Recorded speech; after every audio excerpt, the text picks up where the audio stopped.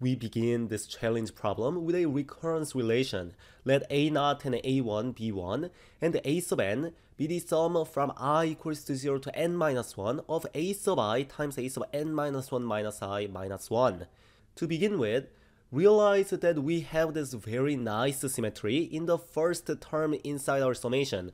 Because a sub I and a sub n minus 1 minus I, well, I and n minus 1 minus I is always going to add up to n minus 1.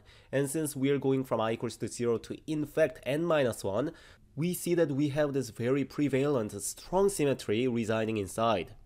Now, the second part of the summation, a sub I times 1, is pretty elementary by itself. So we may think of splitting up the summation into two parts. So we can say a sub n is a sum from I equals to 0 to n minus 1 of a sub I times a sub n minus 1 minus I minus the sum from I equals to 0 to n minus 1 of a sub I. So I'm just distributing a sub I and splitting up the summation.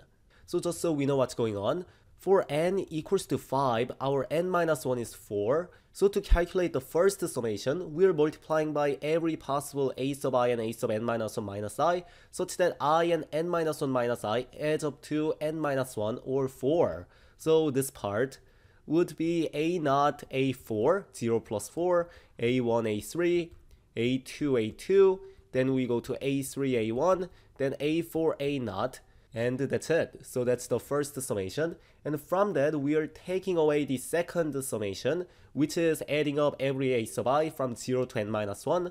So from this, we're going to be taking away a0, a1, a2, a3, a4. So using this, for example, a sub 2 would be a0, a1 plus a1, a0 minus a0 minus a1. And using the fact that a0 and a1 are both 1, we can calculate a2 to be 1 plus 1 minus 1 minus 1, or 0. So we see that a sub 2 is 0, and we can continue this process using this recurrence relation to find a sub 3 to be negative 1, a sub 4 to be negative 3, and so on. Before we proceed any further, let's take this time to recognize Gabriel N, who was the very first person to correctly answer this problem last week. A huge shout out to Gabriel N. So I think we understand this recurrence relation now. Now let's actually get to the crux of the problem, which is the generating function corresponding to this sequence.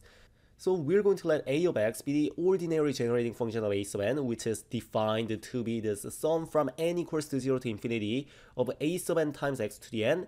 And if you expand this out, you see that a of x is a0 times x to the 0 power plus a1x plus a2x squared plus a3x cubed, and so on.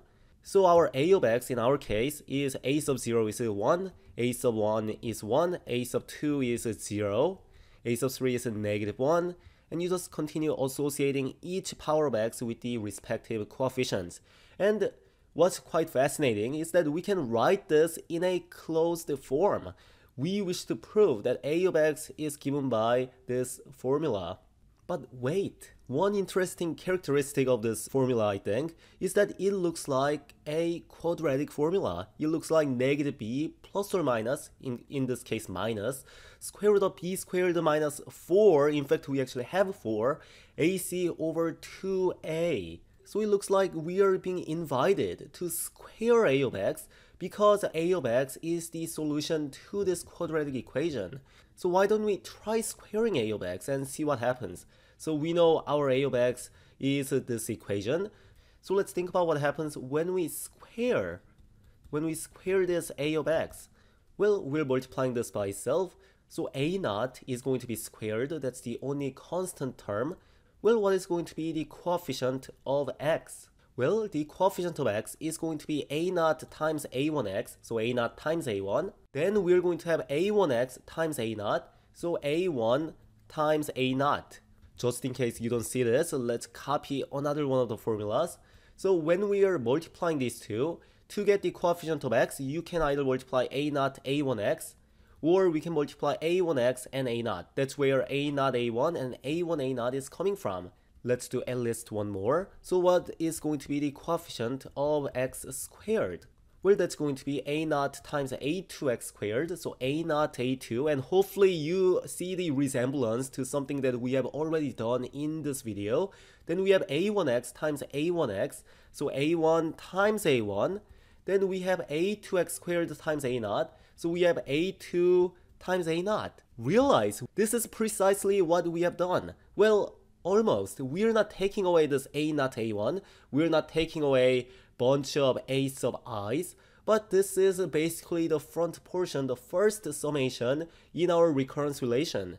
So if you go back down, by glancing at it, we have something very close to a sub 2. A sub 2 is a naught a1, a1 a naught, then we have to take away a naught a1, and the same reasoning applies to a sub 3, which is a naught a2, a1 a1, a2 a naught, minus a naught a1 a2. We are extremely close. If we have this a naught minus a1 inside our coefficient as well, we can replace the entire thing by a2 and dramatically simplify the expression. How can we achieve that? Well, we're starting off with our a of x squared. From here, we want to take away a1x, a2x squared, a3x cubed, but we can achieve that by simply taking away a of x. Because when we take away a of x, we're going to be taking away a naught, a1x, a2x squared, and so on. So we're taking care of this a1, a2, a3, and so on. We still gotta take away a naught x, a1x squared, a2x cubed, dot dot dot. Well, that's easy as well. We simply take away x times a of x, because x times a of x is going to take away a naught x. So we're taking away another a naught, a1x squared, a2x cubed, just as we desire. And maybe now you see the pattern. Then we take away x squared a of x, then we take away x cubed a of x, and x to the fourth a of x, and we keep on subtracting these a of x times the powers of x in order to ensure that for every coefficient we have exactly the form of the recurrence relation. So by the end of this, we're going to have a naught squared minus a naught, which is 0 because a naught is 1, so this thing goes away. But we're going to have a2 times x, because this entire thing is going to become a2. Then we are going to have a3x squared, a4x cubed, and so on. And we see that this thing, in turn, is a of x minus a naught minus a1x, all divided by x, because from a of x, this is a of x, we are taking away a naught and a1x, then dividing the rest of the generating function by x. And we clearly see that these two expressions are equivalent. Now from here, we have this nice equality relating two expressions that are in terms of a of x, but the first expression I think can be simplified a little bit more. So the first one is a of x squared, and realize that this second part, this tail, is actually an infinite geometric series with the first term of a of x and the common ratio of x. So we're taking away an infinite geometric series with the first term a of x and the common ratio of just x, so a over 1 minus r. And from here, it's a routine manipulation to rearrange this quadratic in a of x in standard form and apply the quadratic formula. We can replace a naught and a1 by 1. And when we rearrange it, I'm not going to bore you with something that's very elementary. We get x times 1 minus x times a of x squared. Then we have a minus a of x. Then we end with 1 minus x squared. And this thing should be 0.